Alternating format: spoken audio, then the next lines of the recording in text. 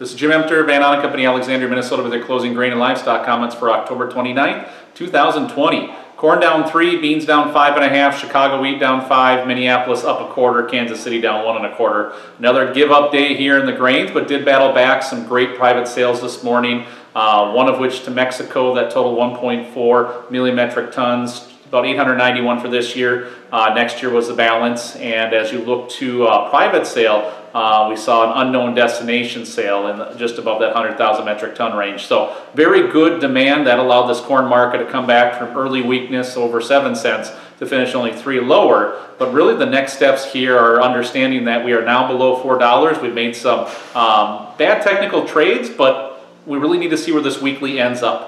If we get this closed below $4 on the weekly, that's not going to be a good signal, especially in front of the election, and a risk-off approach could surely set in here. Similar token in beans, as we struggle to take out these highs, and really probably just need a cleanse before we can put together much more. But rains across much of the U.S., over in Russia, and Brazil and Argentina have taken an edge off this market, at least for the time being. Feeder cattle up 127.5, lives up 42.5 to 330, hog market down 75. So we've seen cattle step up in a major way, especially those December lives leading the charge.